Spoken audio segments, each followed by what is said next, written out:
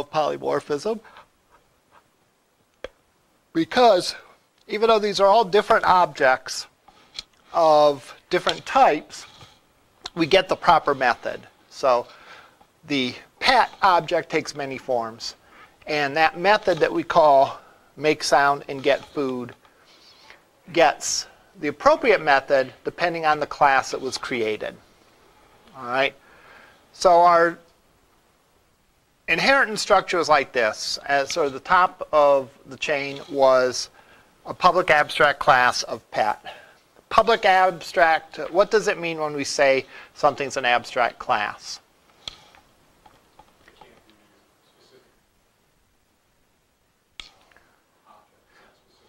Right, we can't instantiate it. So I could not say pet A equals new pet.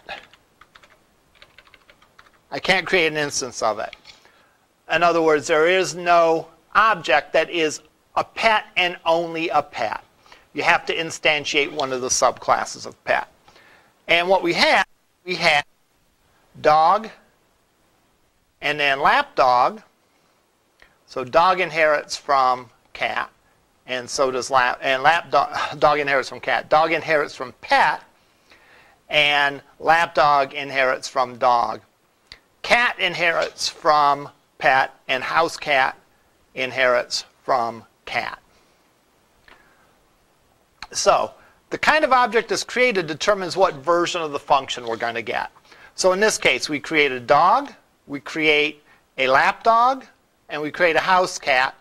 We add all of these pets to our array list. We can do that because pet is a superclass of dog, cat, lapdog, house cat, and so on.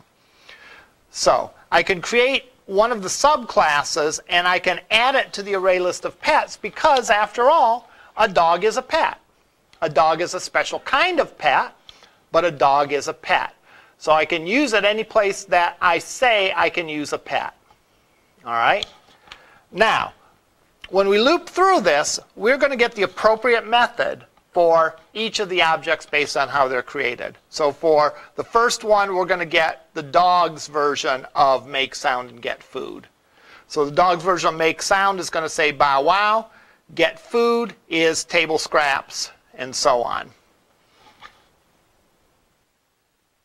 On the next one, we create a lapdog. The sound is going to say yip yip, and the get food is inherited from dog. So it's not overridden in lapdog, therefore we get no different than from an ordinary dog. Finally, a house cat, the sound is meow and depends on the day. So again, that's an example of polymorphism. Are we allowed to do this?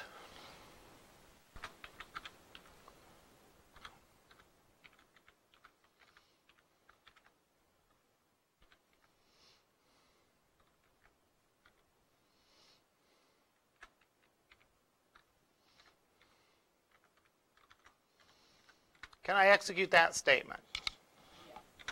Yes, I can. I can put in a pointer meant for pets, a dog, because a dog is a pet. Okay? So I can do that. Can I say this, though?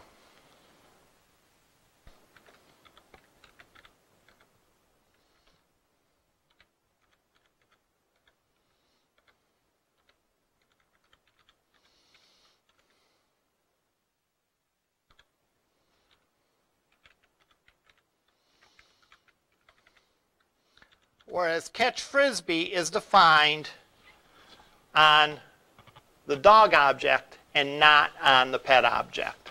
Can I say that? No. No, we can't. Because the compiler, all the compiler knows is that there's a pet in the variable p. There's a pointer to a pet object in the variable p. So between here and here, now, there's no instructions in our case, but there could be potentially many instructions that changes that that gets rid of that object and recreates a new object. All right. All the compiler knows is at this point, that P is a pointer to pet. And therefore, it only lets you call functions that have been declared on the pet. It will not let you call any functions that is declared on the dog that is not also declared on the pet. All right? But if we call an object that is defined on the pet, we get the dog's version of that function. And that's the key thing about polymorphism. All right? Now, we talked about the ISA test. And we said that you have a case of inheritance when this is a that, or this is a kind of that. So we could say vehicle and say an automobile. An automobile is a kind of vehicle. And therefore, we could create a class of vehicle and have a subclass from that, automobile. Likewise, we could have a bicycle, which is a kind of vehicle. So we could make bicycle a subclass of vehicle, and so on. All right, so that's what we mean when we say the ISA test. However, if you think about it, things could be a bunch of things, right? A bicycle, well, maybe not a bicycle, an automobile, all right, is a vehicle, but it's also a thing that has a battery. All right? It's a thing that has a battery. An automobile is also a thing that has seats. All right? What are some other things that have seats? An auditorium.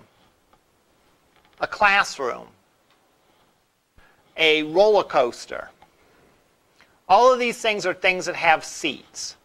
All right? So what do you do when you're faced with that? An automobile could be considered a vehicle, or it could be considered a thing with seats. How do you determine what you use for the superclass? Well, absolutely, within the context of the problem that you're trying to solve. All right? The other thing you do is you see what's it more like. All right? What behaviors and property does it have more in common with? All right? A vehicle or other things that have seats. Well, really, when you think of all the things that have seats, for the most part, the only thing they have in common is that they all have seats, right? Yes, a classroom has seats. Yes, a roller coaster has seats. Yes, a auditorium has seats. Yes, a motorcycle has seats. Yes, a automobile has seats. But really, that's where the similarity ends. Whereas automobiles and other vehicles, you could come up with a whole list of similarities that an automobile has with other vehicles, right? An automobile automobiles and other things have the way that they're powered, all right? They travel distances. They maintain a certain speed. All those things are things that those classes have in common. So within the context of the problem you're trying to solve, you have to decide where you're going to put this on the inheritance chain. You have to say, does this make more sense as being a vehicle or a thing with seats? So there's sort of a is, but there's a stronger and weaker is, right? I'm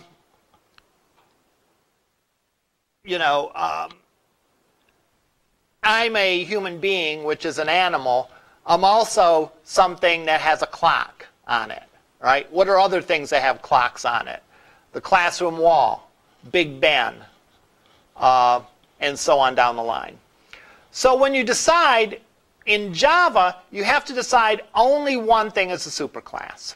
You can't have multiple inheritance in Java. That's an important rule to remember. All right? So yes, in the real world, something can be two kinds of things, two different kinds of two different things. But within Java, you have to pick one.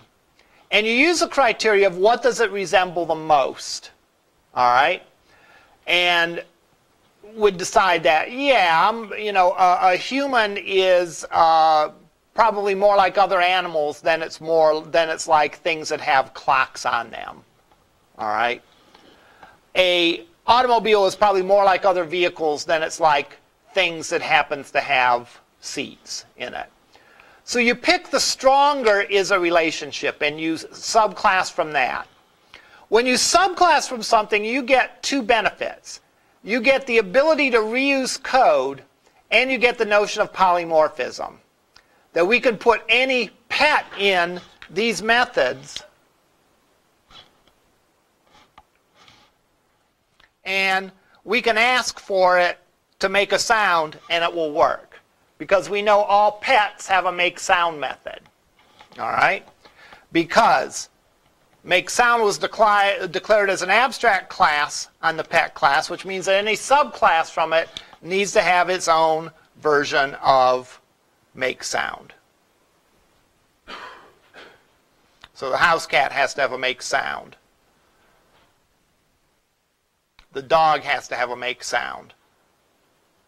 And we can even have it where you don't have to have it. A lapdog doesn't have to have it because it inherits from dog, but we have it declared there. The reason that multiple inheritance is a bad idea is because it would become very complicated to designate what came from what. If you had a class that inherited from two superclasses, if both of them had a method of draw, for example, which class's method would the subclass take? So if we had a method of draw, then how would the compiler know which class to use draw from if each of the two superclasses had a draw method, or so on and so forth? Let's say one of them had an attribute of age that was an integer, and one of them had an attribute of age that was a double. Well, what is the subclass's attribute for age? Is it a double or is it an integer? All those things become very complicated when you allow for multiple inheritance. So Java took the easy way out and said no multiple inheritance. All right? Which means that you can only inherit from one class, and you only get the benefit of getting the code from one class or one set of classes. All right? You only get that reusability of code. However, the polymorphism aspect of inheritance is a big deal. The ability to put something in to an array list, for example, and treat all the array lists, all the elements in the array list the same is an important thing. And that's why we have interfaces. All right? Interfaces are Java's workaround for the problem of multiple inheritance. All right? Because multiple inheritance is too troublesome to worry about. All right? What has been implemented is interfaces. An interface is like an abstract class with all abstract methods. If we notice our pet class, we have some attributes, some abstract methods, but we also have a constructor. And we could have the gets and sets for these as well. Let's put those gets and sets in. Public, string, get name.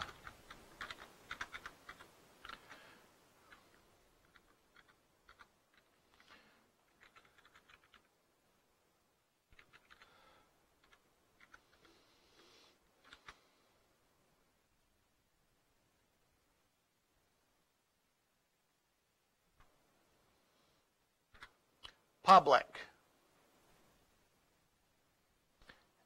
int, weight, get weight.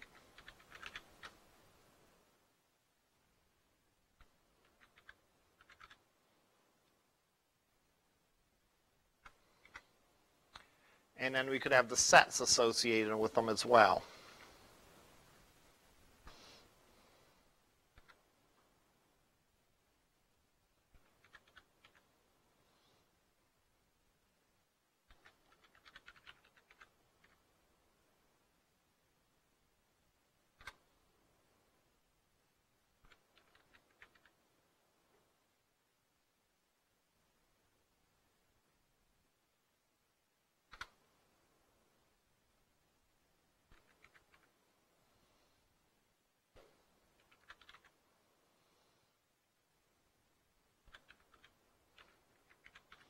So we can have code in our superclasses, and the subclasses share that code. With an interface, though, we don't have any code. We only have abstract functions. Okay? So, let's create a small example. You need to change get to set on the void line. Thank you.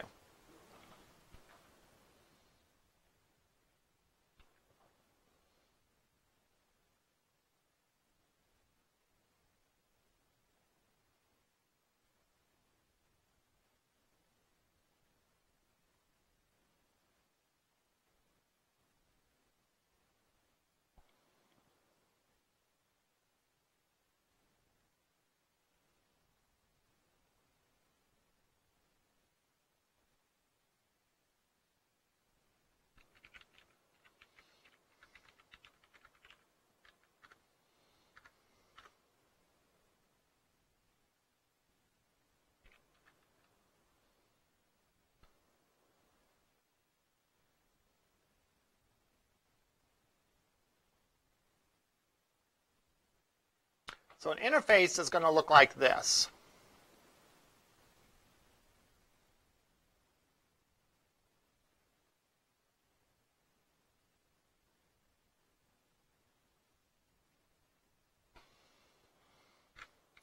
Public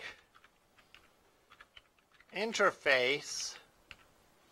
And I'll create an interface for has seats.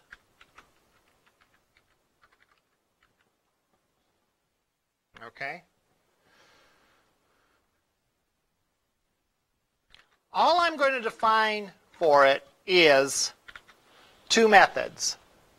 All right? And those two methods are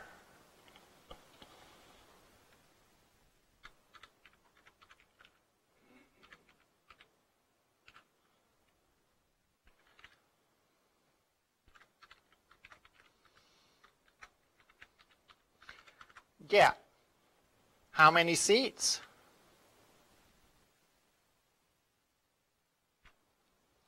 and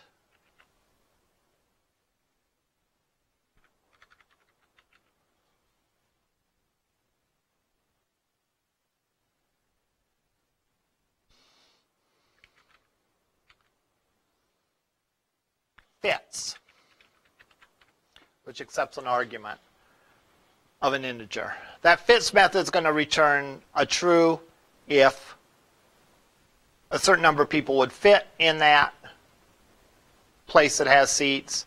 Otherwise, it's going to return false. Okay. So that's all we create when we create an interface. We create some abstract methods. We don't have to say those methods are abstract because that's known because it's an interface. So I'm going to go and save this.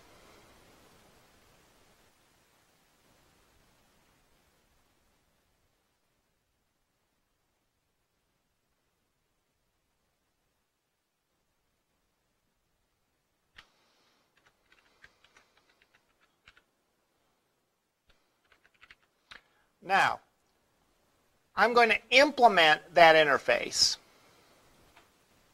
by creating another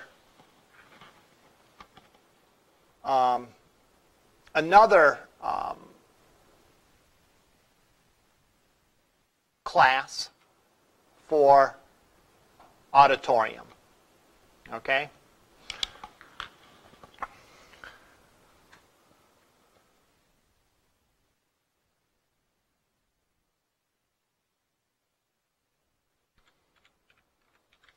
Public class auditorium.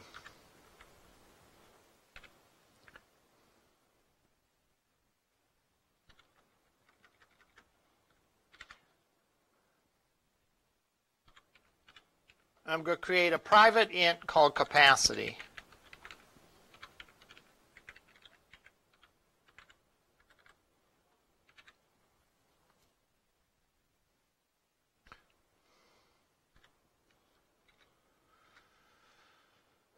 And I'm going to create a constructor.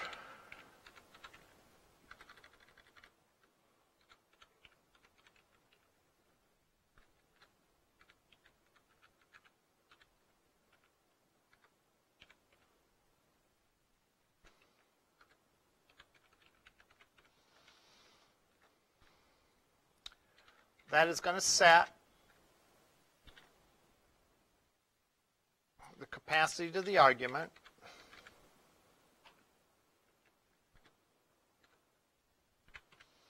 Now, an auditorium is something that has seats, right? But we've said that we probably don't want to, we created an interface for that. We have not created a class for that. Therefore, we don't extend the superclass, we implement the interface. So I'm going to say public class auditorium implements has seats. I'm going to create a couple more functions here.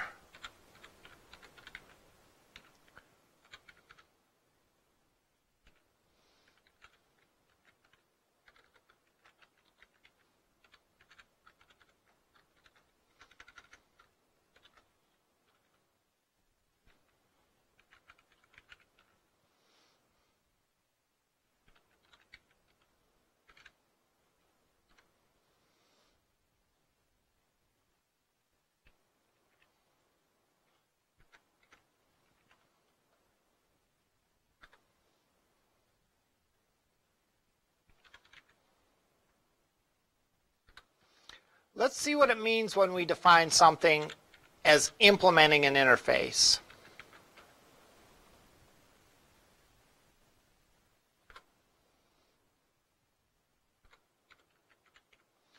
So I'm going to save this as auditorium.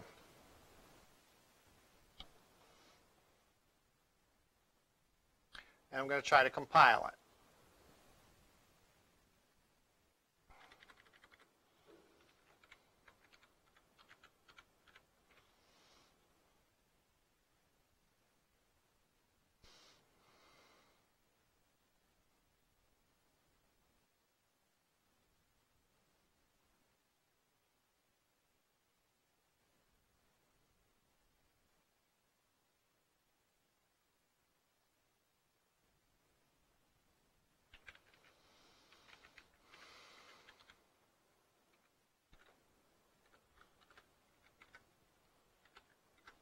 So there's my two classes, and I try to compile them. I'm going to get a couple of errors. Auditorium is not abstract and does not override a abstract method fits int in has seats. Okay? Here's what it means when we define something as implementing an interface. What that means is that every method that's defined in the interface has to exist in the class that implements the interface. All right? So it complained that I didn't have fits. I'm surprised it didn't give me an error on the other one as well. But I guess one is blowing it up. One's enough to blow it up, so it only gives me one error. Now, here's how it works. The interface is a contract. What do I mean by a contract is you're promising the compiler that you're going to have these methods so that I can use this, anything that implements from this interface, I can use it anywhere that something that has seats is needed. All right? I can plug in a thing of an object of type auditorium anywhere where something that's defined as something having seats can be used. So what I have to do is I have to actually write an actual concrete method for these two methods in the interface. So anything I implement, any class I create that implements has seats, has to have these two methods in them. or one of the superclasses of them. But we'll keep it simple on one level. So I have the seats method, and I have a method that says, would this number of people fit in this place that has seats?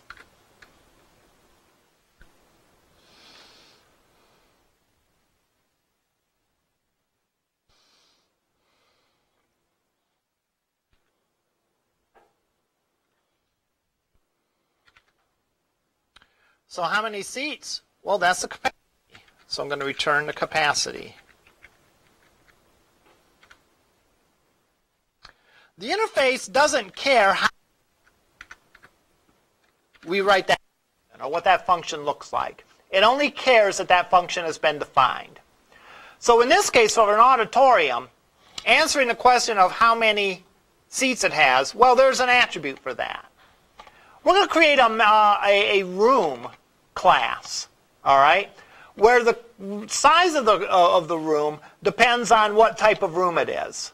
An office has a capacity of 2 people, all right, or 3 people. A lecture room has a capacity of, let's say, 24 people, all right.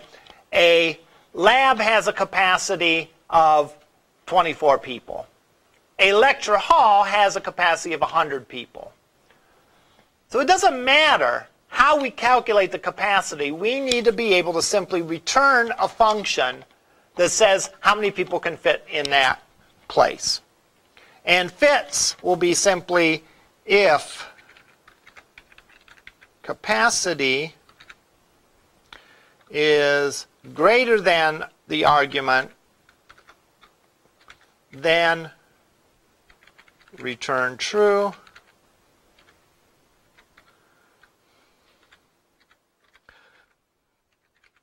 Else return false.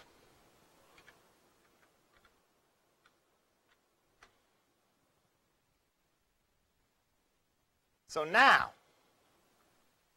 this will compile. All right. What's the difference between the two? Well, we added any of the methods defined in the interface. We added to the auditorium because we said that that auditorium class implements this interface. So that's what it means when we implement it, when we implement an interface. Let me create a new class for room.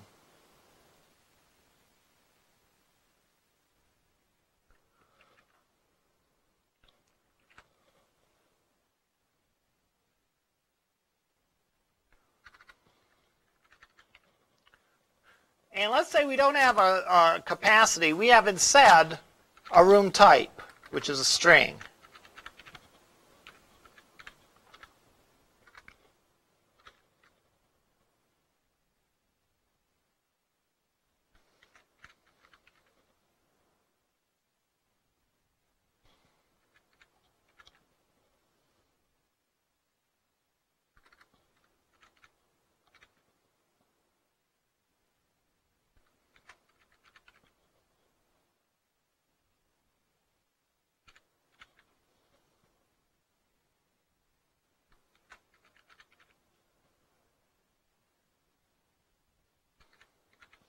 Now, how many seats? We don't have a room capacity to return. Instead, we add the rule that I said before. If type equals office,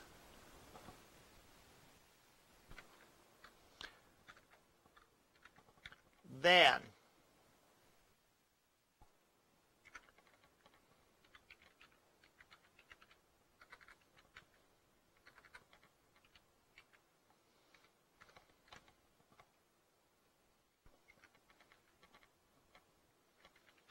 seats equals 3. Yeah, you can probably fit 3 people in most offices.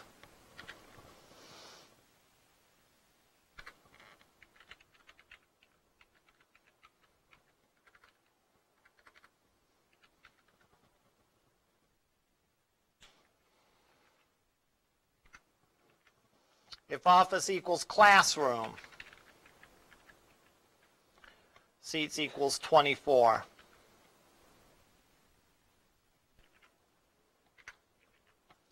If type equals lab, seats equals 24. Finally, if type equals lecture hall, seats equals 100. Will it fit? Well, if get number of seats is greater than the argument, then we return true, otherwise we return false. Now notice, especially get seats, get how many seats method. It doesn't matter what that involves. When we implement an interface, we're not saying how we're going to implement that. It doesn't matter the fact that this, for a room, how many seats we have depends on the type of room it is. And for an auditorium, we simply have the capacity of the room stored as an attribute. Because it's an interface, all we care is that there's some method on any class that implements that interface that says get how many seats, and we'll return back how many seats that has. Likewise, we don't care the details of whether it fits or not. All right? We simply care that we give it the argument and we'll get back a Boolean of whether that number of people would fit in that place or not. Excuse me. So let's write a test class for this. You've got to make one change in that one. What's that? In the new one, you still got auditorium instead of... Okay, cool. Thanks.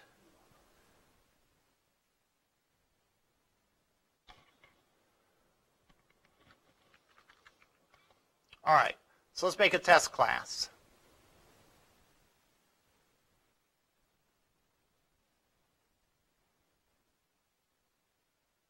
Let me save this one first.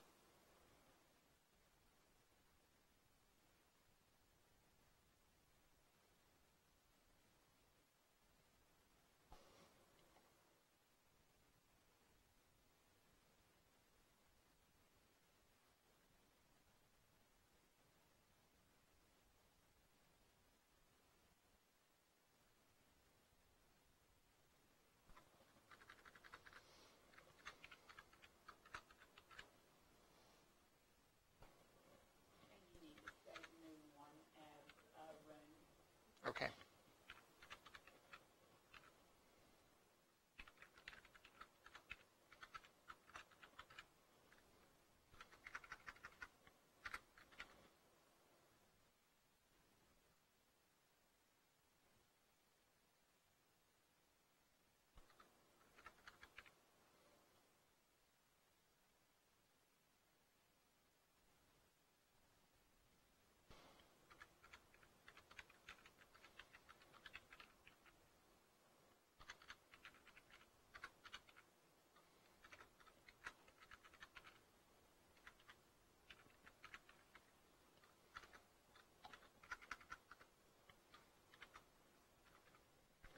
So I'm going to create one of each. Room R equals new room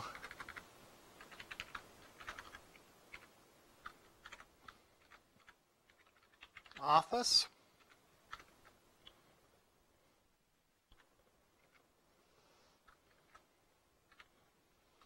Auditorium A equals new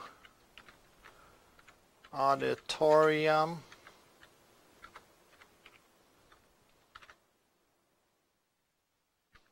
say it seats 100 people.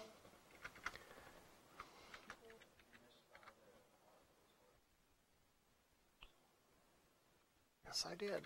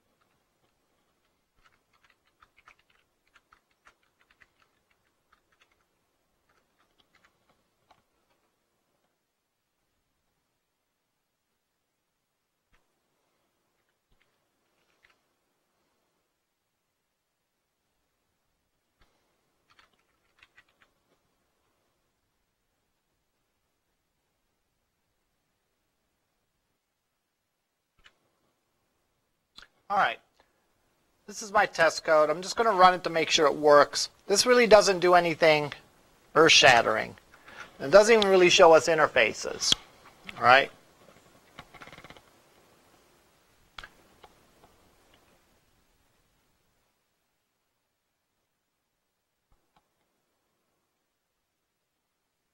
Oh, you know what? I want to get rid of.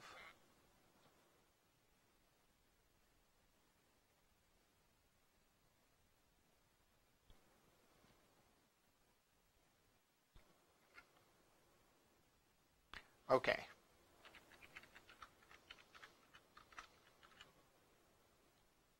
This doesn't really show us anything about interfaces because I simply have two classes that happen to share the same method name. All right? This would work whether there was an interface or not. In other words, as long as I had defined a get how many seats in room, get how many seats in auditorium.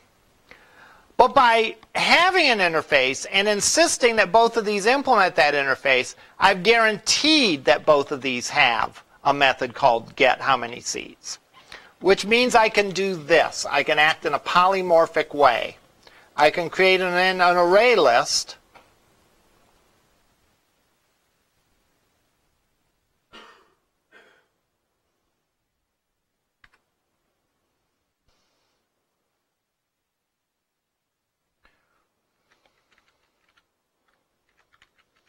of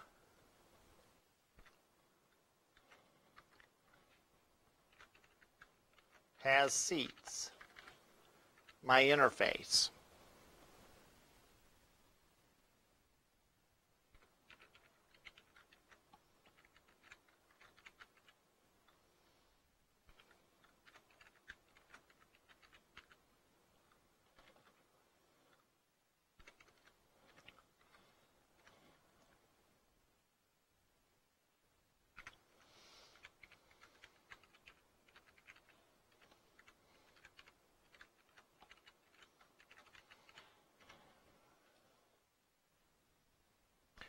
I can create my array list. I can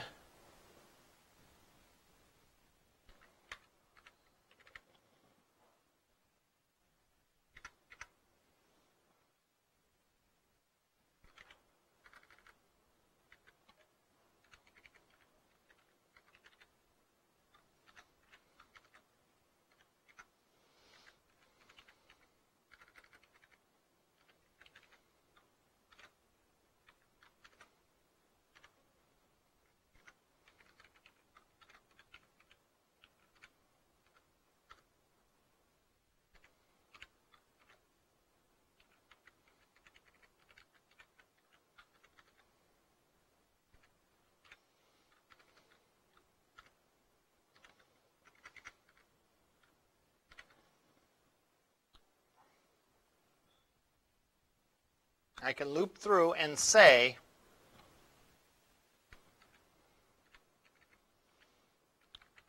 that first thing that's on my array list, the ith thing, tell me how many seats you have.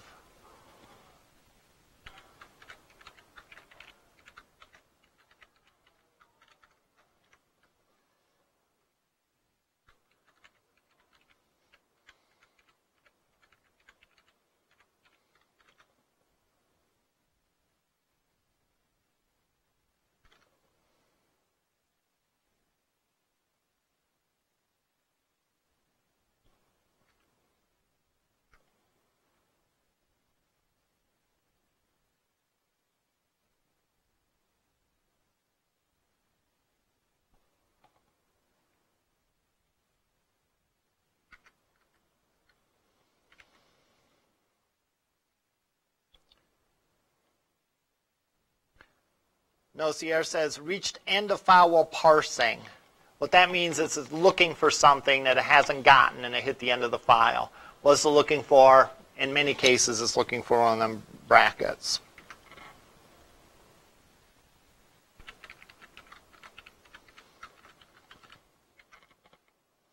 And it tells us the first one has a capacity of 3, the second one has a capacity of 100. Why can I do that? I can do that because my array list I've defined as having things that have seats, things that have implemented the has seats interface. Because I've implemented it to have things in the has seats interface, I know that every one of those objects that implement that has seats interface will have in it the get how many seats method. Right? Because remember, if that's not in there, we're going to get a compile error. By virtue of us saying that this implements has seats, we know for sure that all these methods that are defined on the has seats interface are going to be implemented for this object. The auditorium object and the room object. It may be done totally different ways, as we've seen. In one way, there was simply a number that said how many seats are in the auditorium. In the case of a room, there's a little series of if statements. So depending on the type of room, that's how many seats are in it. All right? But we know for sure, because both those classes implement the has seats interface, that we can use any of those objects anywhere where a has seat member is needed.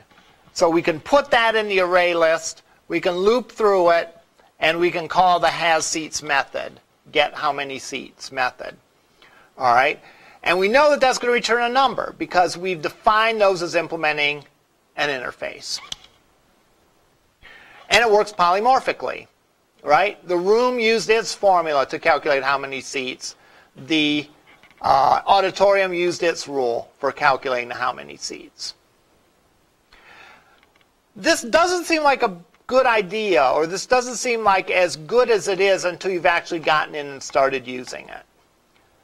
But knowing that something fits a certain criteria, and by criteria I mean knowing that there's a function declared somewhere for this class, allows us to treat these things polymorphically and handle a bunch of things using one common function. All right? Is polymorphism always accomplished through array lists? No, this is the easiest way to demonstrate it. Any method that would use a class could show polymorphism. It wouldn't have to be in a loop. The loop is just an obvious case of it because we can see one member of the array, it shows us one way of doing the calculation. The other member of the array, it shows us a different way of doing the calculation. So it's obvious that we're getting different forms for the same thing. We have something that's defined as has seats, and yet we get the results in a very different way. Or we have something defined as a pet, yet the pets all make different sounds, because the specific kind of pet varied. That's an interface, all right? What I plan on doing next time is talking a little bit about your homework assignment, going over, reviewing these rules, and talking about your assignment that involves interfaces. All right, any question right now?